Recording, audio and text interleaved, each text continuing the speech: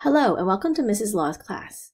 In this lesson, I'm going to show you how to match linear equations of graphs. Now, to match an equation to its graph, you can do one of two tests depending on the question. So in this first example, we have three equations and we have one graph. So what we're going to do is we're going to choose three test points from the graph and we're going to substitute them into all of the equations to see which equation actually satisfies all 3 points. So let's try this. So from the graph, I'm going to pick points that actually cross nicely at the crosshairs. So we have one over here, and this is -5, +6. We also have the y-intercept of 0, 3.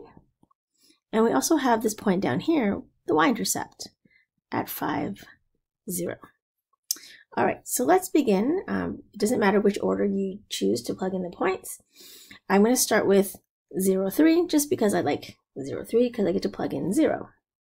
So I'm going to call these equations 1, 2, and 3 to make it easier to refer to them. And I'm going to start with equation number 1. So I'm going to plug in 0, 3. So we get 3 times 0 plus 5 times 3. And we want to check that that left side equals the right side. And in this case, it does, because 3 times 0 is 0, and then 5 times 3 is 15. So 15 equals 15. All right, so far, equation 1 looks good. Go to equation 2 and do the same thing. 3 times 0 minus 5 times 0. Oh, no, sorry, 5 times 3 equals 15. Okay, this time we have 0, and then we have -15 equals 15. So we already know that this does not work. All right, and we'll check equation number 3. So 3 times 0 minus 5 times 3 equals -15. And yes, -15 equals -15. So we can see that this works as well. So we now are going to try another point. Let's choose 5, 0, because we get to plug in 0 again, which is always nice. So we get 3 times 5 plus 5 times 0 equals 15. And here we have, which is great, 15 equals 15. So that seems to work.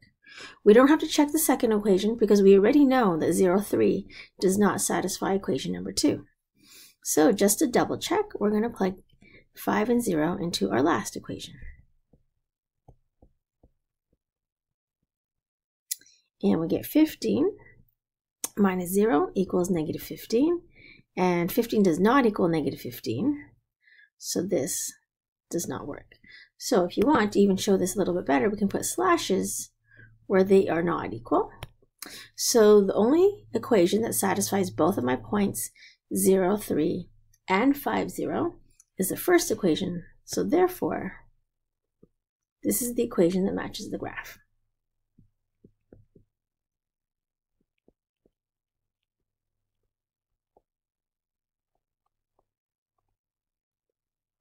And that's how you match an equation to a given graph.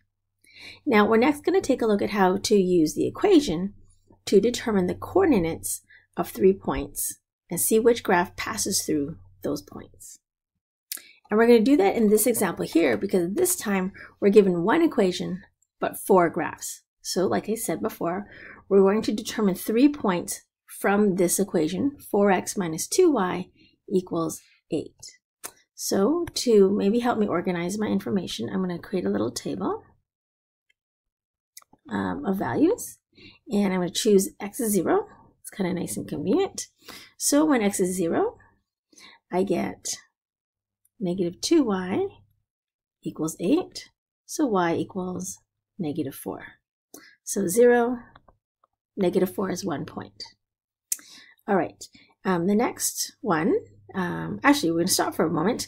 We can check that 3 of these graphs, this first one here has 0, -4. This one also has 0, -4. And so does this one on the bottom. This one on the top right does not. So we know that we can eliminate this graph here. So let's now choose another point. This time let's put y as 0. So when I put y as 0, I get 4x equals 8. So now I have x equals 2. So I get 2 and 0. So we check which graph hits 2 and 0, and we can see that the graph on the bottom right is the only one that hits 2, 0. Now just to maybe double check one more point, let's plug in x is 1. So we're going to get 4 times 1 minus 2y equals 8.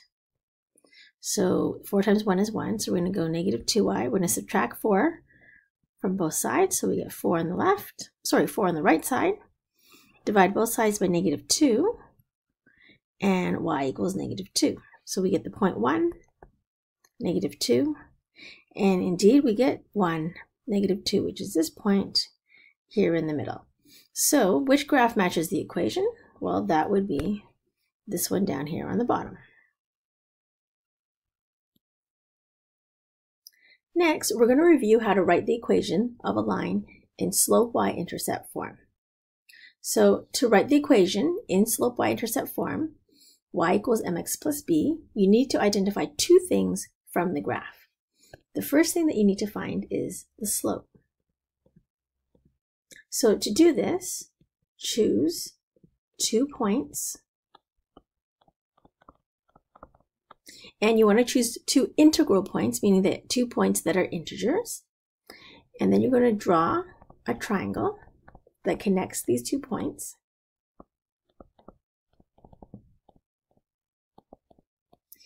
To find the rise and run. And the reason you want to do that is because slope is equal to rise divided by run. The second thing that you want to identify from the graph is the y-intercept.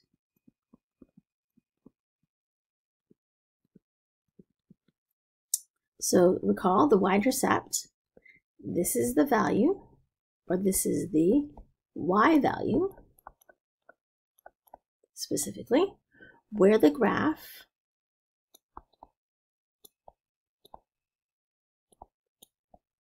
crosses the y-axis. So let's take a look at 2 examples. So determine the equation for each graph in slope y-intercept form. So let's find the slope, and we can pick any 2 points, make sure they cross at nice points, so we can actually identify quite a few. And I recommend that you draw the triangle so that you can find your rise and your run. So if I pick this top triangle here, I have a rise going down from here, 1, 2, 3, 4, 5. So my slope is 5 or negative 5.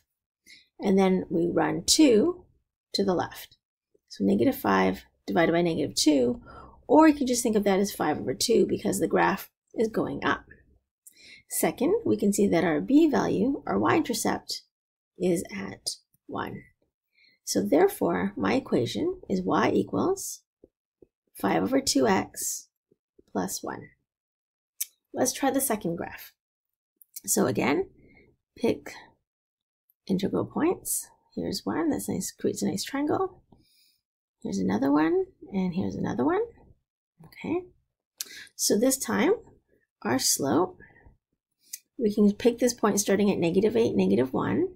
It goes down 1, so it's negative 1, and then right 4. And that's it. And you can actually see that we keep going down 1, right 4, down 1, right 4. Our y-intercept, our b value, is right here at negative 3. So this gives us the equation y equals negative 1/4 x minus 3. We're going to finish off the lesson with an application problem where we need to write the linear equation of a problem. So here's our first one here. So Miles Ahead works at Speedy Cars, and he earns a weekly salary of $800 plus a 5% commission of his sales. Very important that it says here, of his sales. Identify the variables by writing a let statement, meaning identify the variables and what they mean, and then write a linear equation describing Miles's weekly earnings. So we can let E, or you can use W as well. Let's say that is his weekly earnings.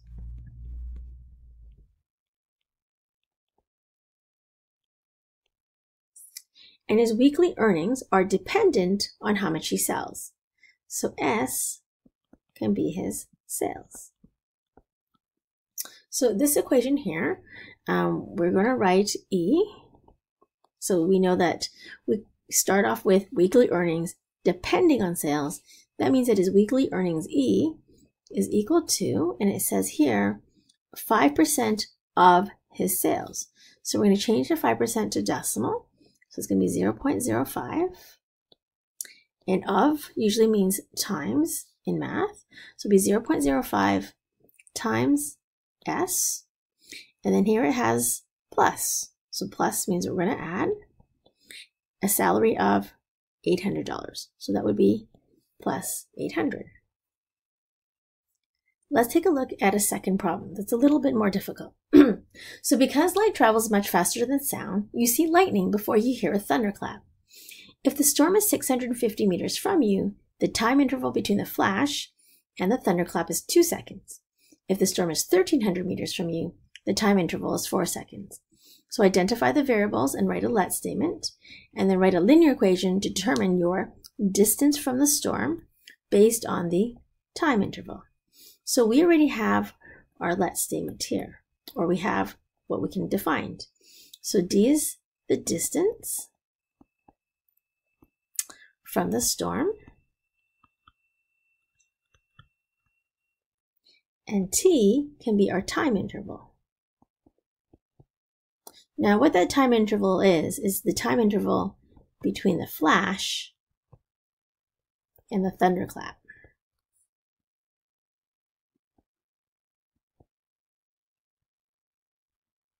All right, so we know that D is dependent on T. So we're going to say that D is equal to, and then we're going to figure out what our slope is. Now this question doesn't tell us explicitly what it is. So we're going to have to find it. So the slope, we know it's distance dependent on time, and the distance here is 650 meters and 1,300. Actually, you know what? I've made a typo. This should actually say 1,350. So if yours doesn't say 1,350, please change that. So 1,350 meters. So because that's our y value, our change in our y value is 1,350 minus 650 divided by, and the values that match those distances are 4 seconds and 2 seconds, which is our change in our x value. So it's going to be 4 minus 2.